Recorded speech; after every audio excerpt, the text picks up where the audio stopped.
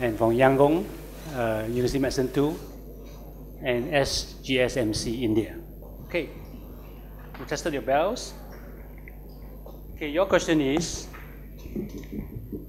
name the type of synaptic modulation in the spinal cord involving opiate neurotransmitter in pain transmission. Name the type of synaptic modulation in the spinal cord involving opiate neurotransmitter in pain transmission. No talking, please, behind. Hello. Okay, so the synaptic modulation of the synaptic in the spinal cord is the presynaptic inhibition of the opiate. That's correct. Yeah, we might like to remind you that we will go by very strict rules. So if we catch anyone talking behind, we may have to penalize them. Okay, so please observe the rules. Yeah, since the yeah, okay. Sichuan, your question is, name the hemodynamic stimulus that directly inhibits renin secretion from the juxtaglomerular cells. Name the hemodynamic stimulus that directly inhibits renin secretion from the juxtaglomerular cells. Increased blood pressure. That's correct, yeah.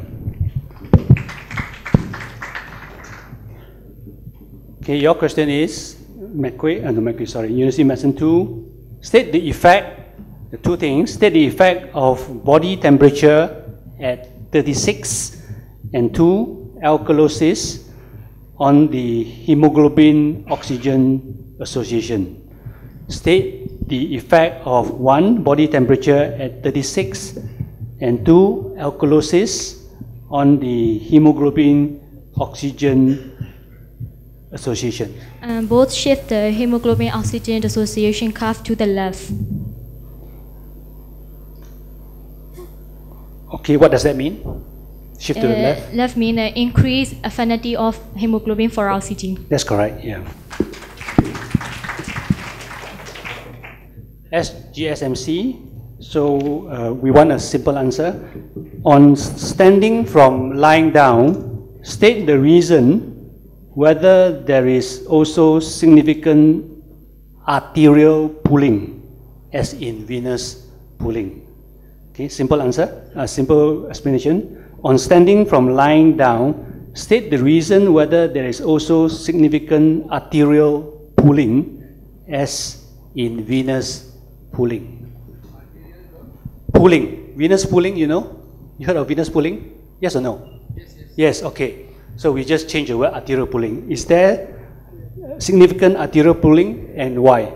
No, there is not significant arterial pulling because the baroreceptor reflex is activated and it causes, due to decreased blood pressure in the carotid and aortic receptors, it causes increased sympathetic stimulation, which causes vasoconstriction. Answer is wrong.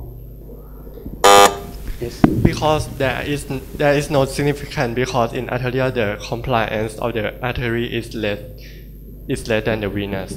That's correct. Yeah. The reason why there is venous pulling is because the veins are very compliant structures, whereas the arteries are not. Yeah. Okay. Okay. Second cycle.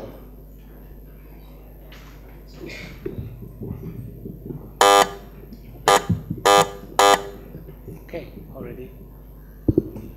So, Mahido, your question is two short parts. Name the intestinal peristaltic pattern during the interdigestive period.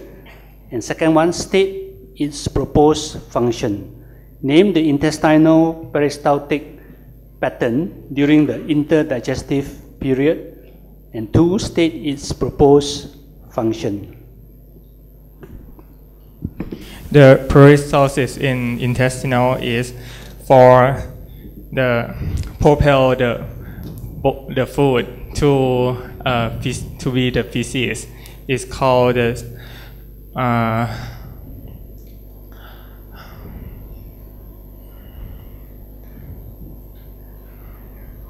is called the hostile contraction. Sorry, what contraction? Hostile. How do you spell it? H Oh, hostile, okay. And then second part? to Okay, your answer is wrong.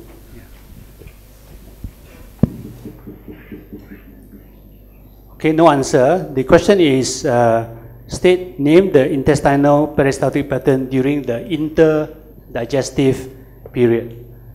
can I answer again, please? Interdigestive period. So it's actually the migrating motility complex. Not during, yeah, okay. And the function of the MMC is housekeeping function. Okay. Yeah.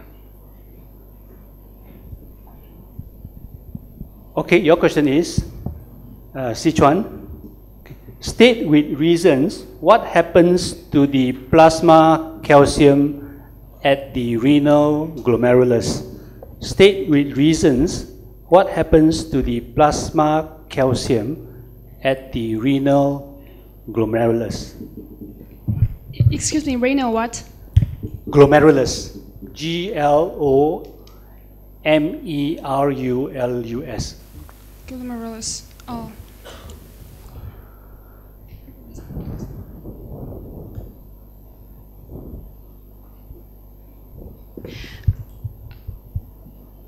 It the calcium in plasma filtered freely to the glomerular bone. I mean Bowman space. Answer is wrong. It will be filtered by 60% because 40% is bound to the protein. That's correct. Yeah.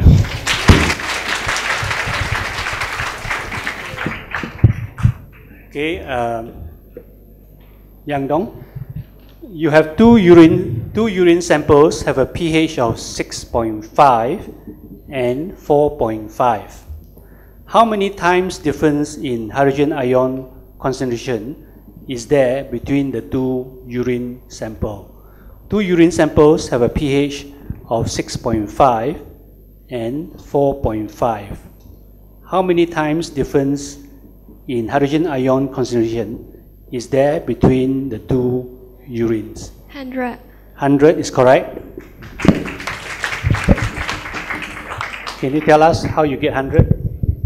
Because 6.5 minus 4.2 is 10 power minus 2. And Okay, a lot. right. Yeah. Every pH unit is about 10 times. Yeah, okay, that's right. Okay, fourth question in this cycle. During jogging, do you go jogging? Sometimes, okay. During jogging, how does the pressure changes in the thorax help to improve your cardiac stroke volume? During jogging, how does the pressure changes in the thorax help to improve cardiac stroke volume? During jogging, there is deep inspiration and expiration. So during deep inspiration, there's an increase in the thoracic volume. This leads to a decrease in intrathoracic pressure. So this helps in increasing venous return to the heart and increases the stroke volume. That's correct. Yeah.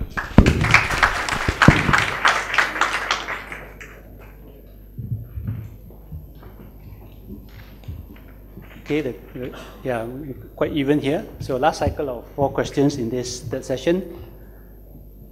Your question, Mahidol, is during voluntary hyperventilation, state the location of the neurons that produce the increased tidal volume of breathing.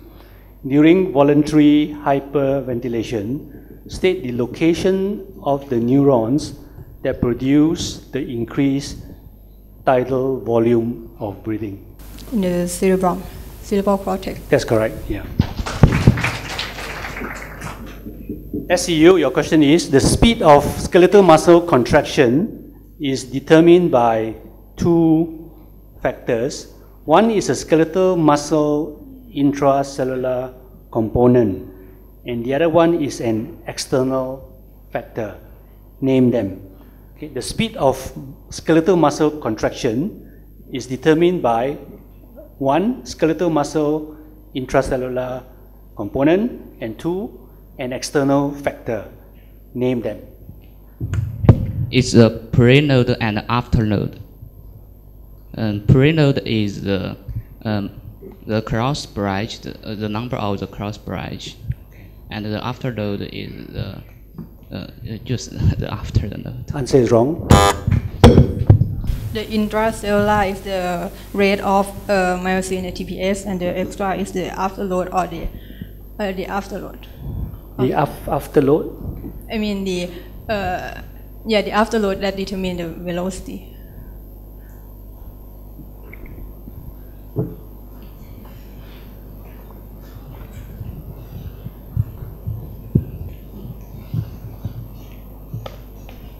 Like when you plot the graph from the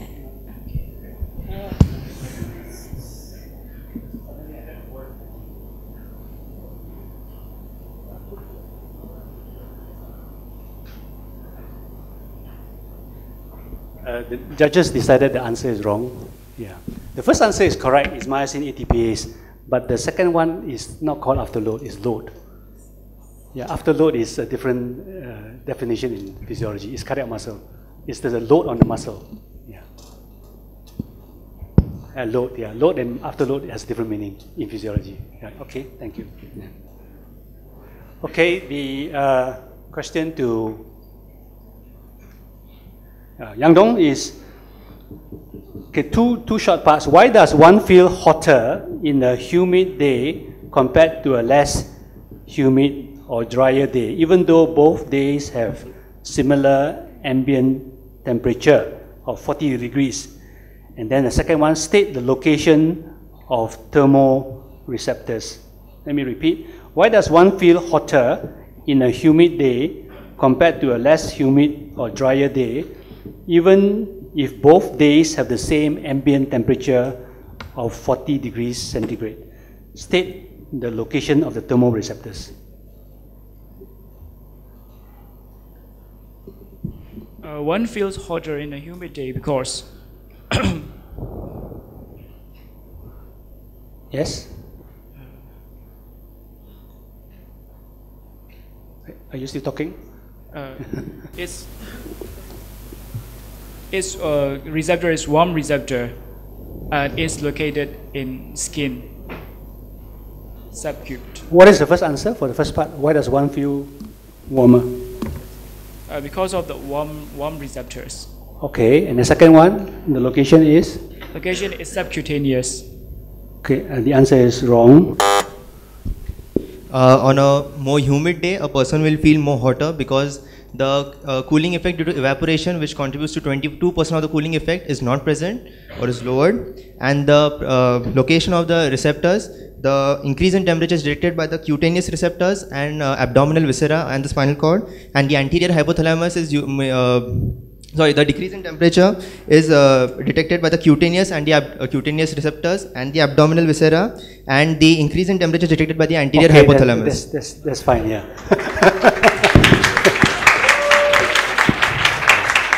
So I think the key phrase is that when it's more humid, there is decreased evaporative cooling, so you feel warmer. Okay, and of course there are many thermoreceptors, and I think you name all of them for us. Yeah, okay, the hypothalamic and so on. Okay, last question in this last quarterfinal session. Okay, state the cardiac hormone that promotes urinary sodium excretion. That's the first part. And then state the mechanism of how this hormone affects the filtered sodium load. Let me repeat. State the cardiac hormone that promotes urinary sodium excretion. And 2, state the mechanism of how it affects the filtered sodium load. Okay, the hormone is atrial natriuretic polypeptide, or ANP, and its mechanism for increasing the sodium filtered load is decreasing the arteriolar resistance to increase the permeability of the capillaries, thus to increase the GFR, and also prove a negative feedback to the renin hormone. Okay, can you say the second part again slowly? Okay. How it affects the filtered sodium load? The ATL natriuretic polypeptide is a vasodilator, decreasing the resistance to blood flow and then increasing the blood flow to increase the hydrostatic pressure, capillary hydrostatic pressure to increase the GFR. Okay, that's fine. Thank you. Yeah.